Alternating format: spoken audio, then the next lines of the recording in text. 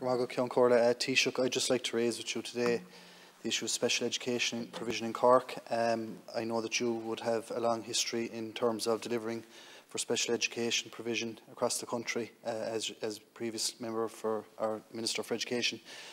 Taoiseach, I'd like to ask you in relation to Cork City Council have identified a site that is suitable for a future school in the Glanmire area for special education provision. I would just urge you, given that we have such challenges in Cork locally, that site will be looked upon favourably and progressed expeditiously as possible. Thank you. A lot of questions there, Ceann Comhairle. Yeah. Some of them more appropriate, I would have thought, to the Minister for Education as well. Sure. I'm multitasking all the time. Deputy O'Sullivan raised the issue in terms of the free school books. Look, I genuinely would need to talk more about this, if I'm honest. I think targeting of resources is still very important in terms of children who need additional supports in socioeconomic disadvantaged areas. It's the old argument about universality of provision versus targeted provision to those who need it the most and those on the lowest of incomes. And given the multiple needs in our education system, I have no issue with increasing the number of schools, but I think there is a value in saying around the thresholds and can we look after other children on other fronts as well, in terms of the variety of supports that they require from therapies right across. But I'm open to engagement on it. Deputy Gannon raised the issue of the close contact tracing, as did Deputy Boyd Barrett. I mean, public health advice is saying this. Government isn't making this up. Deputy Murphy, raised that, sorry. The clear explanation is in terms of the testing that has been done, relatively low levels overall in terms of school children, around 6%. And the public health have advised, and to be fair to the Minister for Education and the Department of Education, they've adhered to public health advice all along the way in respect of this classroom of children, and are certainly not risking children's health in terms of any actions that they take.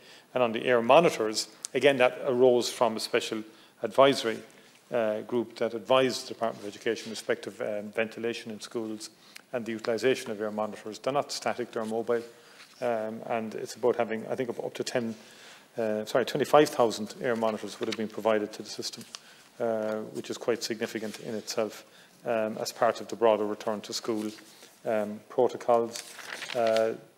Deputy Boyd Barrett, again, I've given my views already in terms of it's a Clonkeen College, and the government does have lien on properties, on the physical buildings, in respect of investments made in voluntary secondary schools. The Deputy Barry raised the issue of the abolition of the Leaving Certificate. I don't agree with the abolition of the Leaving Certificate overnight at all. I believe in reform of it. I think there has been reform on an ongoing basis, which has dramatically changed. The Leaving Cert we sat in 20 years ago bears no comparison with the Leaving Cert of today, and I think it can. Excuse me. I'm just testing you, Deputy Laird. Did you do honours, Matt? And you're alert.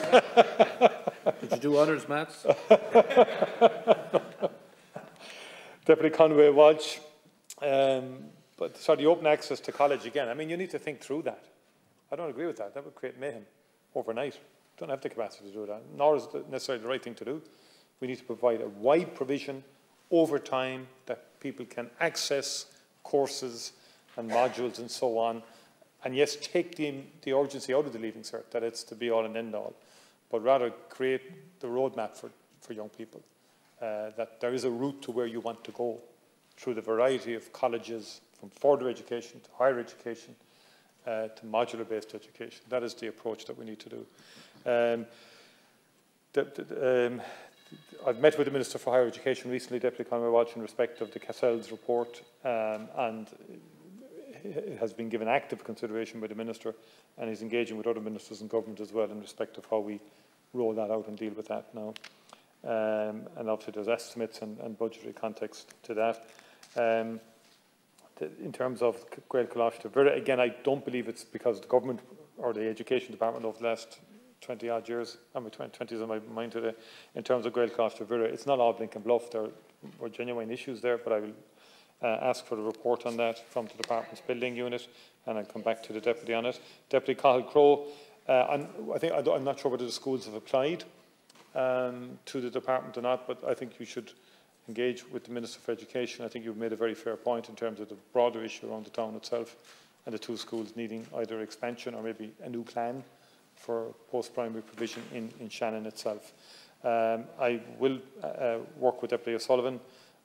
We've already, as you know, opened, there's been 2 new special schools this year, one in Cork and one in, I think it's Dublin West, I think, as well. And I think the sites are crucial. City Council have made a site available, and I think, yes, we should push very hard with the Minister for Education to acquire that site for another special school. I've dealt with Deputy Murphy in terms of... we have to go to question 10.